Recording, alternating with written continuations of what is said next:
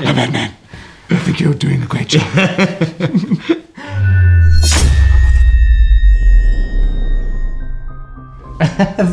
No. I saw you in the mirror first. Hey, buddy, how are you? That's very funny. Nice to meet you. So nice to meet you. I brought you something. I think it's. Oh, thank you. My glasses. I was wondering where they got to. I'm very sorry. You can make them work. Yeah, it looks. Actually, you look more than John Lennon than Yeah, definitely. Matt Murdock. Well, better John Lennon than Harry Potter. Mr. DeKnight. First question is, of course, why Daredevil? It's a great character. It's a fantastic character with a great villain, which is even more important. That is very, very true. What did you feel when someone told you, here is the script for Daredevil? Well, I didn't grow up on comics, so I'd never read a Daredevil comic when I got the job. And then after I auditioned the first time, I was allowed to go and read the first 2 scripts. And you know, at that point I became very, very excited for 2 reasons. One, because I thought the script was so beautifully written and the scenes were so wonderfully constructed.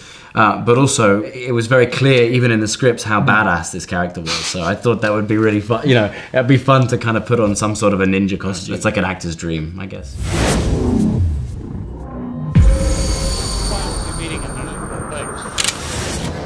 How did it happen? It was something. You think this is still about you?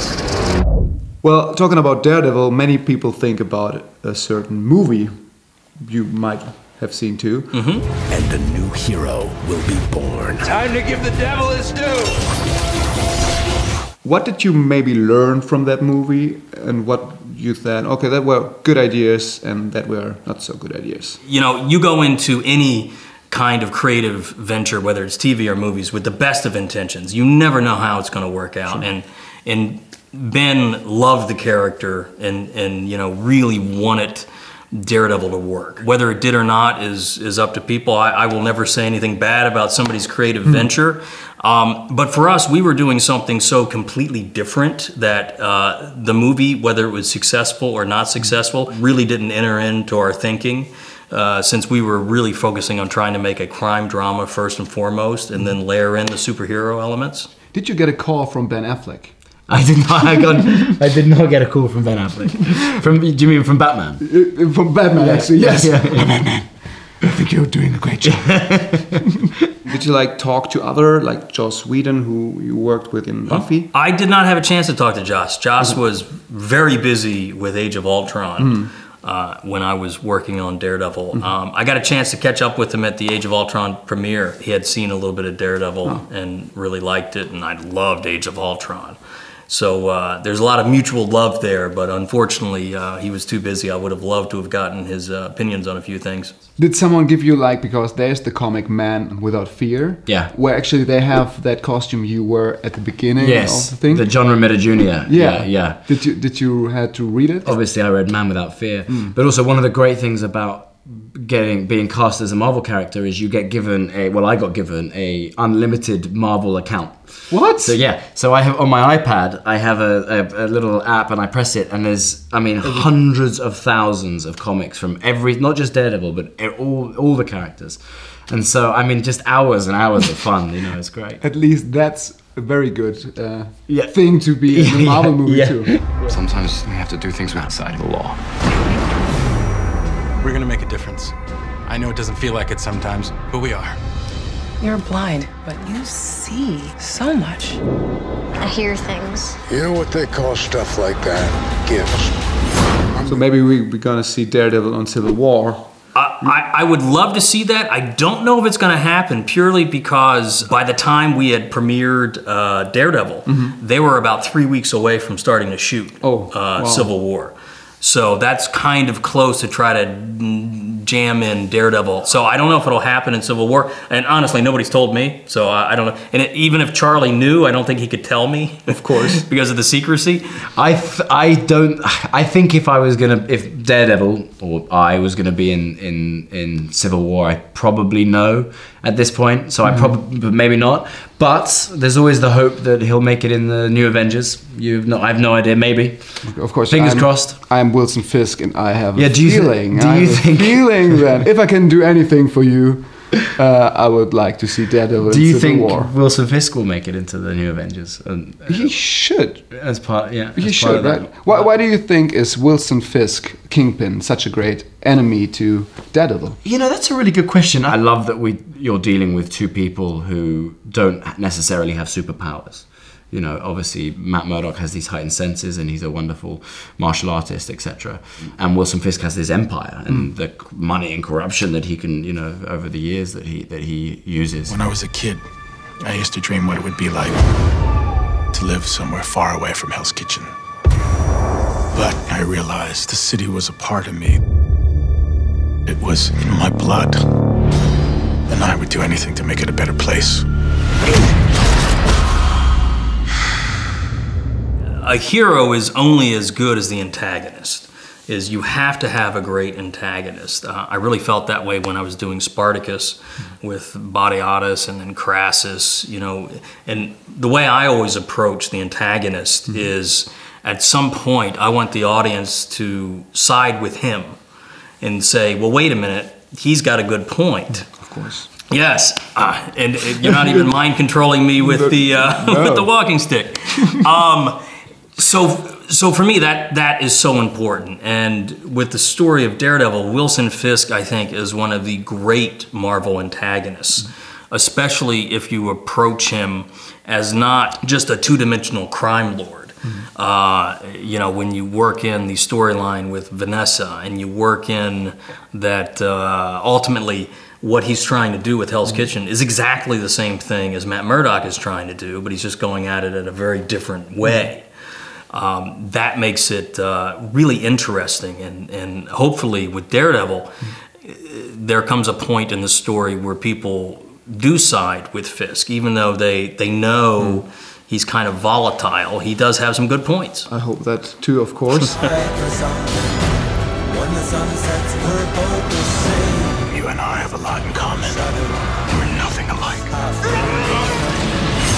I've heard that you have a lot of friends who actually actors friends who already played Marvel characters. That's right. Well, for some reason, I had no idea why, but for some reason, a lot of superheroes at the moment are Brits, and so why is that? I don't know. It's odd. There's another one. They've just cast Benedict Cumberbatch, I think. Yes, going to play Doctor Strange.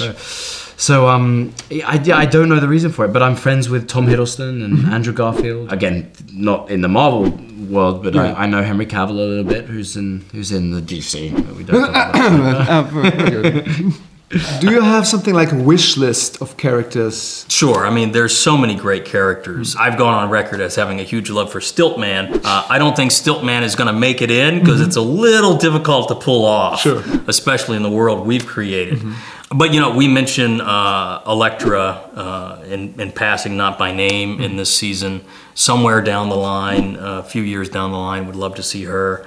Would love to see, you know, Bullseye at one point, of course. That was the other costume I tried, but that was a bit easier. And, you know, Typhoid Mary. There are just so many great characters that we could bring in. We've already set up Melvin Potter as the Gladiator. It's a great rogues gallery, and there's a ton of people we could explore. What do you feel when someone said it's a man without fear? If I'm honest, when I got the job, that was quite worrying to me, because if you're going to be with a character for 13 hours, the idea that he is unafraid is probably not very interesting. It also removes from the palette of emotions or feelings that you can use courage and bravery. They cease to exist. If you don't have fear, you can't have those things. So I wanted to bring to Matt Murdock was a sense that actually he is very afraid. He has fear like the rest of us. But the reason he's called the man without fear is because he acts despite that fear. He acts anyway. Daredevil is one of the first of the Defenders eventually. Do you already have in mind how the other characters will look like and if there's gonna be crossovers? I think there'll be crossovers. With Daredevil, it was a unique situation.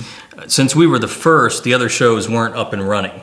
I would have loved to have had Jessica Jones cross into our show, but I was 2 days away from finishing shooting the finale when they cast Kristen Ritter. So we didn't have a chance to bring any of those characters in. Moving forward, I think it's a lot easier to bring some characters from Daredevil into Jessica Jones, and characters from Daredevil and Jessica Jones into Luke Cage. And then into Iron Fist. It becomes much easier once we start going to cross-pollinate the shows. Yeah, about the costume, how do you like it? Are you happy, or did you say, I like it a bit more black in here, a bit more pointy Which here? costume are you referring to? The one we see at the end. The Daredevil costume. I thought it was great. Obviously, it was an evolution. I had a body scan, and we had it all properly made, and the company that makes it, it's a real process, obviously. But where we ended up, it's very, very comfortable.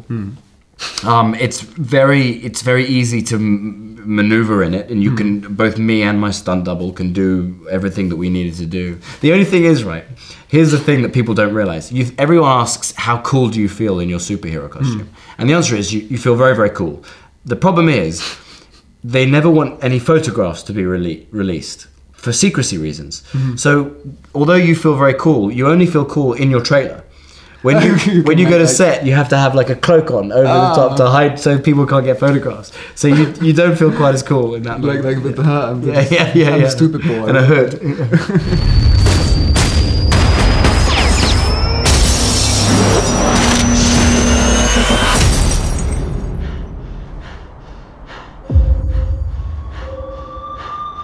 I'm just trying to make my city a better place.